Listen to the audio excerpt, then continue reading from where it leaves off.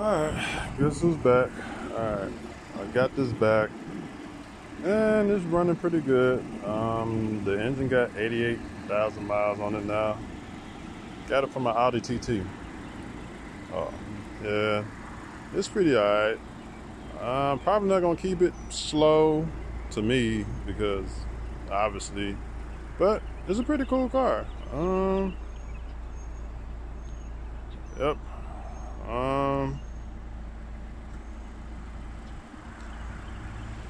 It's a pretty interesting little ride. Um, let's see here. Some defects, obviously. Let's see here. Some rust bubbles on that fender. On the back. I think this door right here. And imagine that door. Yep, this came from, the title says Michigan, so of course some little blemishes on the hood, but this is a driver, so not too worried about it. There ain't too much left to do on it, but I'm gonna decide. I did all the heavy lifting. I just bought this to save it because it's a wagon and it's cool. All the parts are to get this up and running is cheap as hell, so that's why I'm not too worried about it. Let's see here. The reason for the doors is because one, for rust, and two, for the infamous door latch issue. If you don't know what the door latch issue is, let's see here. This one, it was easier to cut it out and open it because you couldn't get the door panel off from the inside, and I couldn't open it from the inside because they had the child lock on. So let's just say I immediately turned that off. And the trunk, the hatch, I replaced the hatch because it had like a rust hole right here. So while I got the doors, I got the rear hatch also. And the rear hatch is pretty cool. So I was smart enough to get it. So that's that on that. All in all, see here.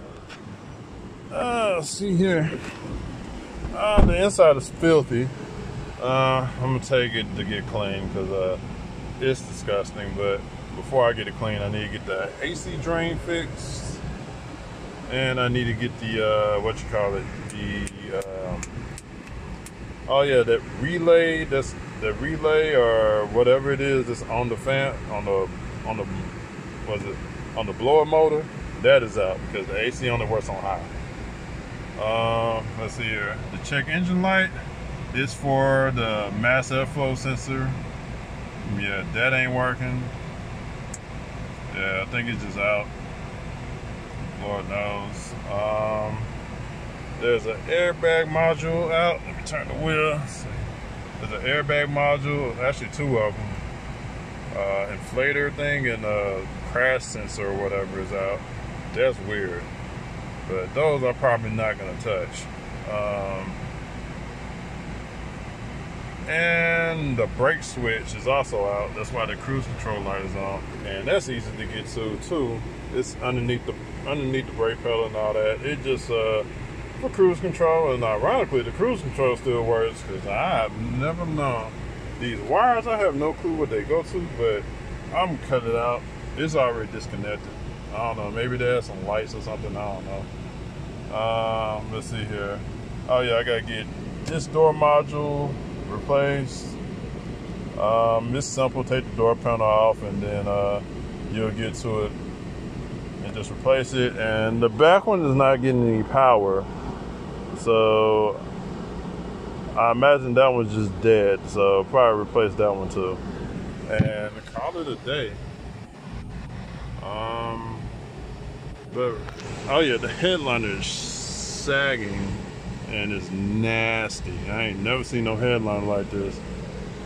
So I need to get this AC drain fixed because it reeks in here with water. Get that fixed, And obviously the sagging headliner is going to get fixed because well, it's probably going to get fixed by the next owner, but it doesn't look too hot, so hopefully it'll get fixed by next owner. But just show y'all, it's up and running and it runs good. Turn off the AC.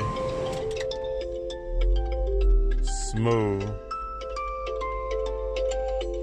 Yeah, this will probably be a good car for a kid or something. I don't know. Not too much power, but has the ability to be tuned. Then you have enough space to put all kinds of stuff back there. So I don't know. Yeah, I'll probably end up letting this one go because up to my standards, a whole bunch of stuff had to be changed. So. And it'll start off with those hubcaps. I put those hubcaps on there because it did not come with hubcaps, and I admit the hubcaps do look pretty good, but I just don't like cars with steel wheels and hubcaps. It makes it feel cheap to me, and for a cheap car, this is the cheap model to me. But I do say coming with leatherette seats and the materials on the door panel is actually damn good. The materials in here are pretty good, so I think the middle part is hard plastic, but the rest of it is pretty good, so I'm not gonna complain. So alright, just a little video sneak peek, or not even peek, but a little finale of this. I end up replacing the engine, like I said, with an 88,000 mile engine from California. And let me see here. Yep, I actually got the ticket. The tag that came on there. See, 2008 Audi TT. There's the VIN number. And yeah, still got a warranty. It's been a while, but I got I think 4 months left on the warranty. So yeah, I give these people a shout out. They're good. They were actually good. The price was good. And it saved the car, so. All right.